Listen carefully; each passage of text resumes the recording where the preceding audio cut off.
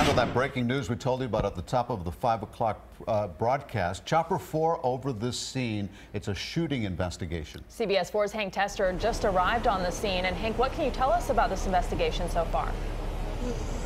Well, so far we can tell you that we are near 31st Street and 31st Avenue and 52nd Street here in Northwest Miami-Dade, right across the street from the Laurel Park Elementary School. Let's take a look at some video.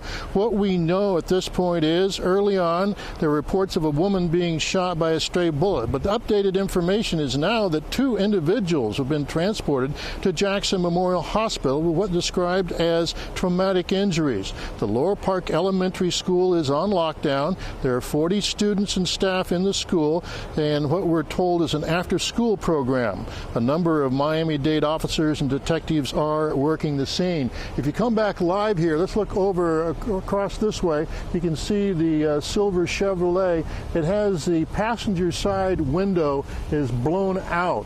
Obviously, gunshots involved in all that.